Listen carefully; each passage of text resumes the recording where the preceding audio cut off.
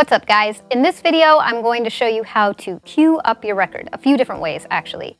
Now, the definition of queuing is basically just finding the starting place in your song. So that could be at the beginning of the song, or if you wanted to start your song later, you could start it in the middle and queue it up to the middle. And it also refers to listening to your songs in your headphones and getting ready to bring them out on the dance floor. So you're beat matching them in your headphones and stuff, so you're queuing them in your headphones. So when you queue up a record in your headphones, you're finding the starting place of the record and you're listening to it in your headphones. But you can also do it without your headphones. So the first way I'm going to show you is just finding the very beginning of the track and at the very beginning of the record. So here, there's a big black space right here on the record, and that means that there's no audio.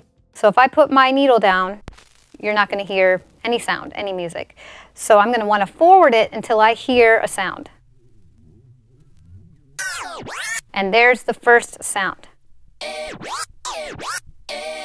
Okay, so by finding that part, I'm queuing up the beginning of this track, okay? Now you'll also notice that there are black lines throughout the record.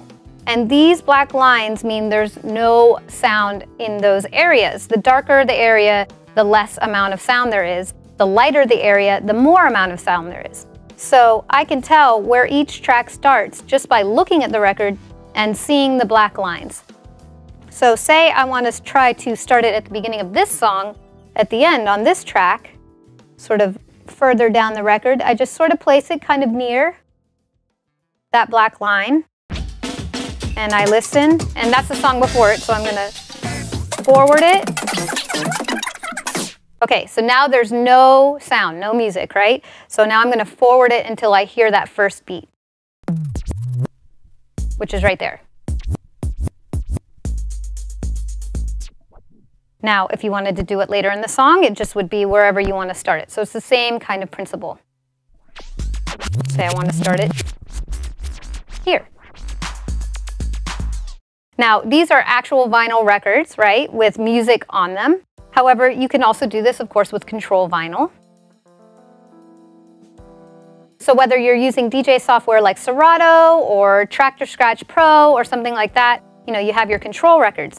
Now, they're a little bit different than actual records. They look the same, they feel the same, but when you look at the grooves, there are little black lines signifying a minute. It's a minute long for each little section here until there is another black line. And then the thicker black lines mean you're 5 minutes in, right? So this side is 15 minutes because we have 3 sections of 5 tracks, so to speak. But the tracks don't really correlate with your songs because you can put your needle anywhere and play the song from your laptop. So I'm just going to stick it into digital mode.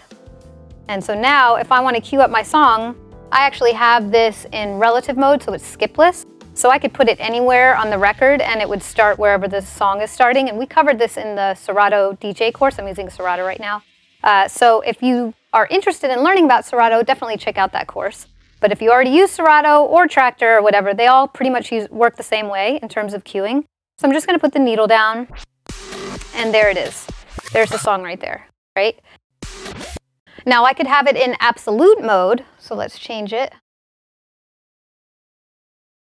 And now at absolute mode, it's exactly how the song would be if it was pressed on an actual record. So it starts at the very beginning. So it's the same principle as an actual record where I would have to put it at the beginning.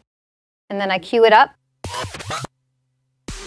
and there's the beginning. If I move it further in, it's further in the song, right? Until the song ends, right? There's no more song. But if I put it in relative mode,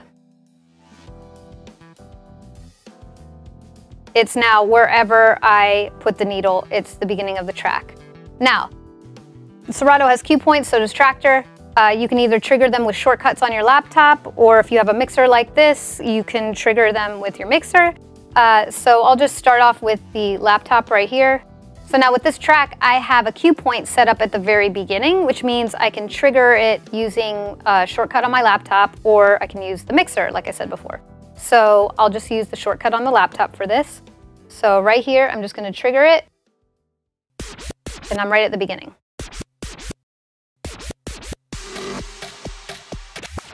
I can also cue it up with the mixer. So there you have it. That's a few different ways to queue up the record. If you want to learn more, check out the next video.